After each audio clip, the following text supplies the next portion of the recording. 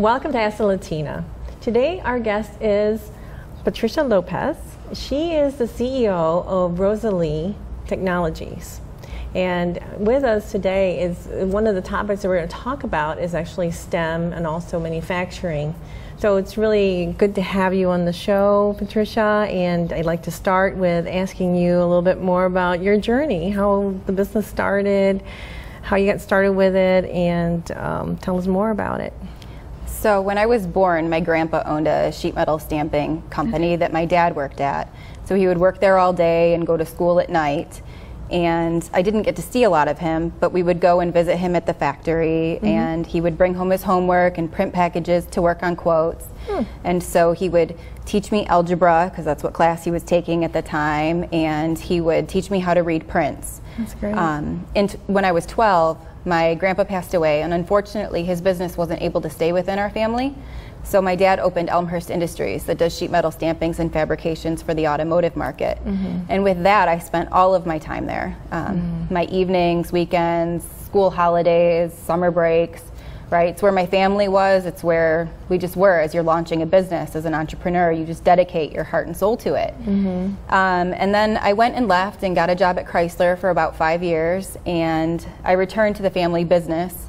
And in 2013, my dad offered my sister and I the opportunity to open Rosalie Technologies. That's great. And we offer engineering services and prototype manufacturing primarily for the U.S. government. Oh, that's really good.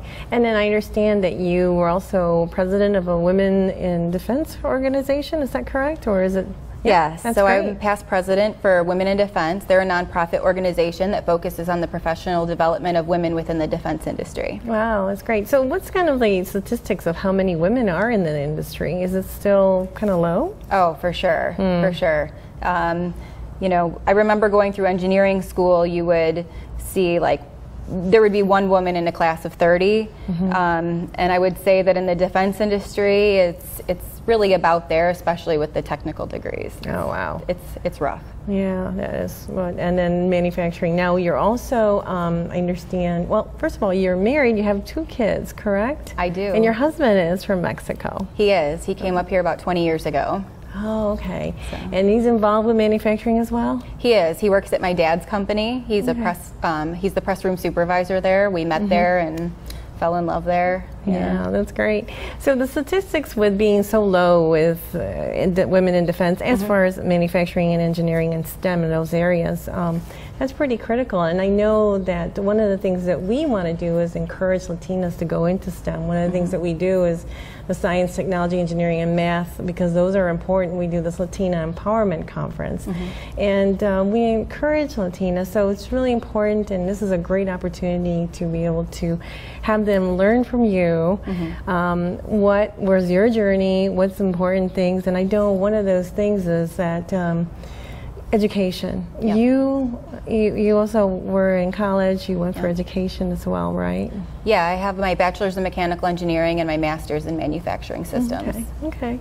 And then you were also you were the director for STEM for NDIA, which stands for the National Defense Industrial Association. Okay. I'm their STEM director for their Michigan chapter. Okay. NDIA is a nonprofit organization that creates a conversation between industry and government to make sure that we can advance technology for the warfighter. What a lot of people don't know is because of our proximity with the automotive industry, the majority of ground vehicle engineering for the defense industry occurs right here in Michigan. Wow. And the size of that industry is approximately the size of the automotive industry. Wow, that's pretty. Yeah, I remember way back there used to be General Dynamics, and GM was involved in that. So it's interesting, and you're right. A lot of people probably don't know about General that. Dynamics is still here. Yeah, they're still around, and people probably forgot about them. What are some of the fields in STEM degree that high school students should consider, and why? So I would like to say anything with engineering, whether it's mechanical, electrical, computer, programming is a huge initiative, but then there's also the more manufacturing side, right? Because necessarily like getting a degree isn't for everybody. And so welding, CNC operation, wiring, robotics, all of that is very practical, and the opportunities are huge for it in industry. And many businesses, they'll actually pay for you to get your degree. Yes, I've been hearing about that, especially the energy industry is doing the same thing, that they really are in need of young employees, and they're willing to do that. So I didn't know that's the same thing in manufacturing. Yes. So it's really great to hear that. Wow. I reimburse all of my employees for any of their education. That's wonderful. That's great. And then when they go through the education, what are they pursuing? It depends. Some of them is CNC operation. A lot of it is welding. I have one young man that I'm sending to engineering school at Wayne State. Oh, wow. That's great. Because if you don't develop them, yeah, and we need those skills. And I know I just locally I saw a mechanic looking for a mechanic, and I thought to myself, way back there used to be these classes in high school, the wood shop and the other things, and now that doesn't exist anymore. So it's really kind of, and some do, but not everyone. You have to go to a vocational school to get that when you're in high school. You do, and it's usually just one elective, 1 year. But what if it's something you really enjoy working with your hands? I know I do. Yeah, I think it's great. And it's it makes you marketable, and like you said, in just about any industry. For sure. So that's wonderful. So tell us about the program that you are doing there. You are the director for STEM. Are there any programs that they have, the association, specific to a certain grade level for students to get a scholarship, or other things that they're doing, mentoring? What's going on in that area? Yeah, we do. We have two major initiatives. We have sponsorships and scholarships. Our sponsorships is actually just about to open, and it'll close before the end of November, but that is K through 12th grade. We offer funding for nonprofit organizations to build up their STEM programming. We offer funding for different schools. That's great. Robotics teams, Science Olympiad teams. If a school needs to request transportation dollars to get to like a tour of General Dynamics, let's say, we will offer that transportation. For scholarships, we offer scholarships to graduating high school seniors, and this year our goal is to get 5 students from an urban area or a minority classification, because it's really hard to connect with the schools in those areas. So that's something that I'm really pushing for. That's really good. In so many of those areas, the kids really don't have that opportunity, and they're not aware of what's out there. So it's really great that you're going in there and able to help them, transport them to somewhere where they can see all the opportunities that are out there, and that's really important. Latinas in high school, or anyone who wants to start a new career, what steps do you think they should take to prepare to go into manufacturing engineering as a field? That's a difficult question to answer. There's always more than one way to get from point A to Z. When it comes to preparing yourself to get into manufacturing, a lot of times women think that I can't do this because that's traditionally a male's field. And so what I recommend is get that out of your head. If you're interested in something, just own it and be who you are, and have the confidence to go forward and pursue what it is that you want to do. And don't be afraid to make a suggestion or really lean in the company. That's good. That's good advice. And I know you mentioned math. So math is really important to pursue, because it sounded like you were mentioning that you were doing that with your dad. And it is. And females, they tend to think that they're not supposed to be good at math. Or, I mean, I remember in high school I would say I'm not good at math, but it was the one class I always did really well in. And it's because that's what we have set up in our head. And so tear that wall down. And when you want to learn something, you're going to, but there's also a lot of people around that are willing to help tutor you, educate you, give you tips on how to get through it. Yeah, reach out. There's always resources out there. You just have to ask. That's all. So,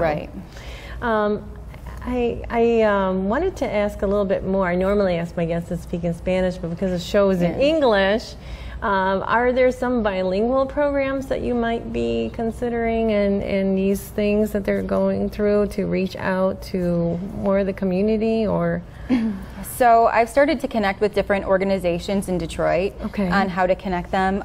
In the defense industry, it's a very diverse group of people, but usually if you're not an American, they think that they can't be part of it, but that's not the case at all. And they do have people that are bilingual. At my father's company, they have bilingual supervisors because of the amount of Hispanics that we've hired there.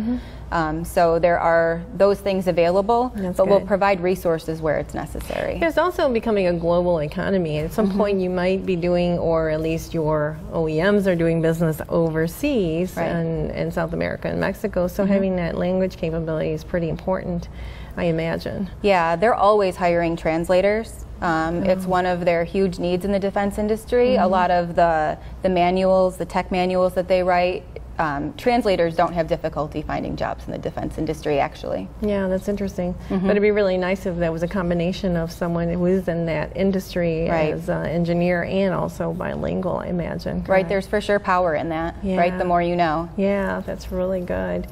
So, is there anything that you would advise us to be able to tell a young student or someone who might want to change careers? Because I know one of the things that you did was you went from your business to a corporation and back, and that's a really good experience to have. What were the pros and cons, and what would you advise someone who's considering doing one or the other, either going from their own family business to a company or vice versa? Yeah, that's a good question. I left the family business and went to the corporate environment because I was going to take on the world, right? And that was truly my goal. But when I was at that corporation, my heart wasn't in it. And I knew that the whole time, and so when I chose to leave and go back to the family business, it was kind of heartbreaking because I'm very goal-oriented, and when I want to achieve something, I figure out a way to achieve it. And so I had to kind of define what it was. I had went to school for engineering, but I really don't do engineering as a business owner today, right? I run You're my managing business. people who are engineers now in that position, right? Right, and I have friends that went to school as school teachers, and now they're engineers at General Dynamics, right? So don't be afraid to try something new. Don't let whatever you think your path is supposed to be, don't let that guide you to where you want to go. Because that's the great thing about living, is that every day is a new day. Yeah, it's good. And it's definitely always good to have an education in your pocket because you've got something to back up on. Right. And like you said, you could be just about any different kind of field, or you can even switch different professions. Right. But anything is possible. Well, thanks, Patricia. I really appreciate you being my guest today and sharing with us your journey and all the advice you gave. It's definitely great to know what you're doing in the community. I really appreciate it, and we hope to see more. Well, thank you very much for having me. Yeah, thank you. Well, this concludes Ask The Latina. Thank you, and join us at another show that we have in the future. Thanks.